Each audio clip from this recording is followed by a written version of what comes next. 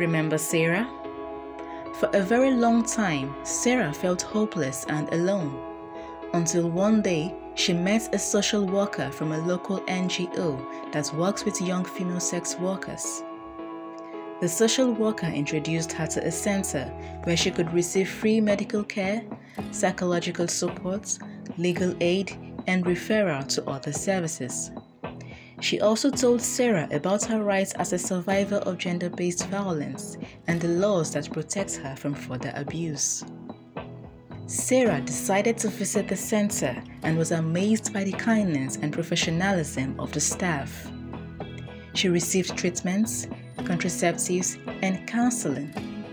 She also joined a group of other young female sex workers who shared their stories and learned how to challenge the harmful norms and attitudes that fuel gender-based violence and sexual and reproductive health inequalities.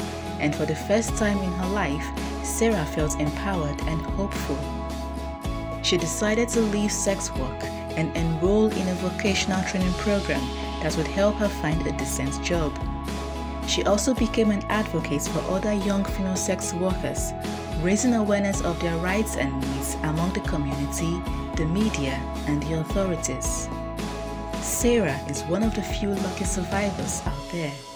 Unfortunately, there are many adolescents and young women living in slums across Nigeria who are not as lucky as Sara. No doubt, more work needs to be done in addressing the issues of gender-based violence and sexual and reproductive health limitations.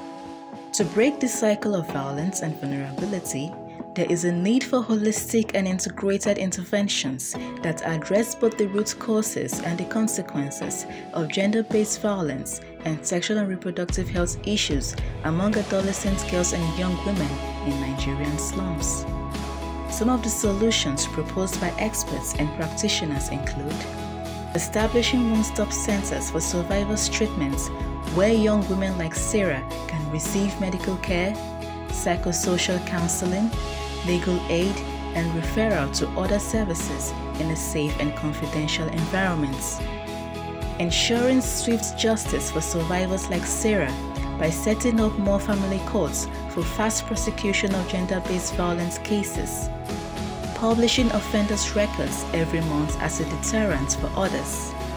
And sensitizing the police on the rights of survivors.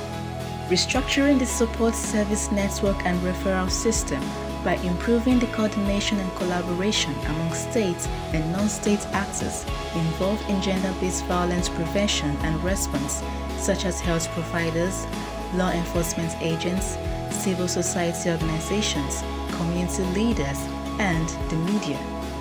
Using World Health Organization standardized manual by health providers in responding to survivors of sexual and gender-based violence to ensure quality and consistency of care. Raising awareness of various laws to prosecute gender-based violence at states, local government, and community levels to increase the knowledge and confidence of survivors and their families to seek justice. Implementing gender equity and holistic behavioral gender transformative programs to challenge the harmful norms and attitudes that perpetuate gender-based violence and sexual and reproductive health inequalities among adolescent girls and young women and their partners. Targeting young female sex workers for health interventions as they are a vulnerable group that faces multiple forms of violence and discrimination. The story doesn't have to end with Sara. Together, we can save millions of adolescents and young women living in slums across Nigeria.